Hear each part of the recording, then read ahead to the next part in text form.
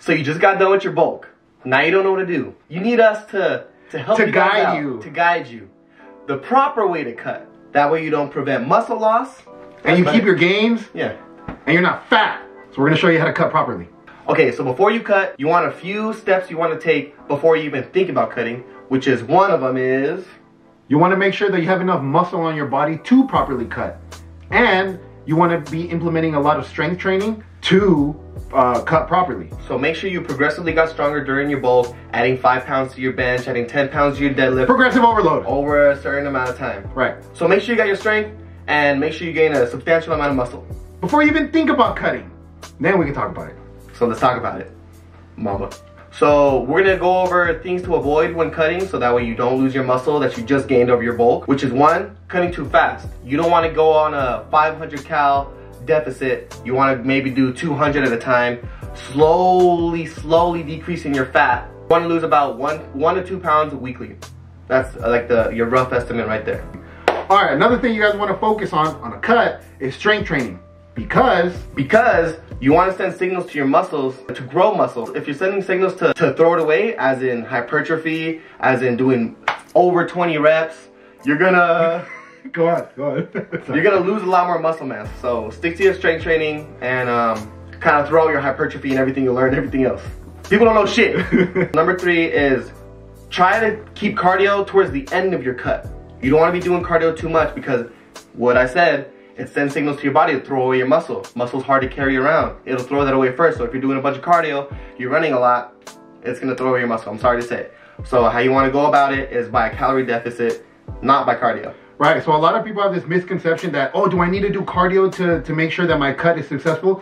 Don't focus on the cardio, focus on the diet. The diet is what's gonna give you the cut, not the cardio. The cardio is just like a little added effect to it. It's a little sprinkle on top. If you need it, throw in the cardio. Right, but the cut is gonna come from the diet. So throw all that away about cardio. 1, get your adequate protein intake. So if you're 190 pounds, get 190 grams of protein. 1 gram of protein per pound of body weight. So if you weigh 165 pounds, you should be consuming about 165 to 180 grams of protein. Now what will this do?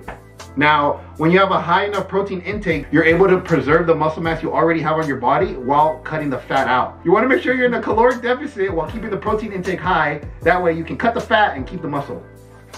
It satiates you, right? Favorite word, right? So getting adequate protein, what does this do? It helps you remain fuller and it helps you preserve muscle mass. Your water intake should be substantially high. You should be drinking about 1 gallon a day. It doesn't matter. Drink 1 gallon. At least, minimum. The water is gonna run through your body and it's gonna keep you satiated, meaning it's gonna keep you fuller longer, meaning you're not gonna eat because the water is gonna fill up your stomach and you're gonna be fuller longer. So drink your water. Don't cut out your carbs, don't cut out your fats. You wanna have a balanced diet because if you cut out those kind of things, the moment you hop off your diet and you reintroduce those items you gave out, you'll take it right back in, you'll get fatter. So no keto, none of that, no fats, just balanced diet, stick to that. So let me talk about something called clean eating. Clean eating is a lot more cyclical than sustainable. So a lot of people that clean eat are mostly bodybuilders that are prepping for a show because they need to get to a certain weight in a certain time. A lot of normies, they have to be in a diet that's sustainable in the long term. So in the long term, people aren't going to be carrying around a food scale, weighing out their food, things like that. So you don't have to be so harsh on your diet. Just make sure that your protein intake is high and you're at a calorie deficit. I agree. But depending on what you're eating, like if you're getting fast food, McDonald's and all that stuff, you're kind of just wasting your calories on that thing. You're not going to be able to eat a lot. But if you're choosing nutrient-dense food, is that the word for it? Nutriently rich. Nutriently rich. So you have a lot of nutrition. It's low calorie and it provides you with a bunch of nutrition. You have green beans, you have jasmine rice, you have chicken. You're going to be able to eat a lot more and keep you feeling fuller longer than getting that fucking cheeseburger that's fucking 1,000 calories. And now you can't eat anything with the rest of the day. High volume foods. Now we're going to talk about misconceptions about certain diets. Keto diet, low carb diet, things like that. You're able to try different diets. You got to understand that everybody is biologically different. So if he does a keto diet, it might not work for me because we're biologically different. Another thing about trying different diets especially in a short amount of time, is a lot of people get sick. You don't want to go too extreme, especially if you're not allergic to certain foods, because that's why some people do keto diet, or some people do low carb diet, because they're allergic to some type of foods. That way they can't just do a regular calorie deficit. But the thing with certain diets, like keto, I'm gonna go over keto.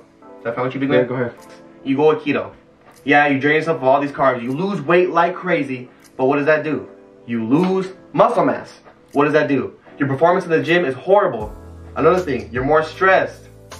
You have more tendencies to lash on everybody because you're malnourished.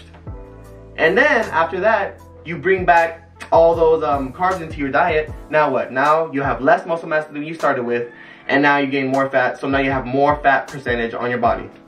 And now you're back to square one of being fat. And even worse. So don't be fat. Just follow these tips. It's very simple. Recap. Make it very short and sweet for y'all. Calorie deficit. Balanced diet.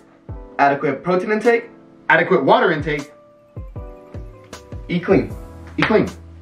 And and hit the gym hard. Go to the fucking gym! Yeah. Strength train, by the way. Just strength train, strength train, strength train, strength train. Cardio's not that important. I don't know if we got it across with you, but I hope we did. If you guys have any more questions about certain diets or what works, what we do specifically, let us know. DM us. Follow us on Instagram. We're a lot more active. Instagram, DM us. We'll reply. We're not like those fucking influencers that won't reply to nobody. So, no, we love the support. Like, keep commenting. We read them. We reply. And, yeah, guys. Hope you guys enjoyed the video. Let us know what you guys want to see. I know we haven't been doing a lot of workout videos. So if you guys want to see some workout videos, you guys enjoyed them. It seems like you guys did. So if you guys want to see them, let us know. And until then, we'll see y'all later. Later!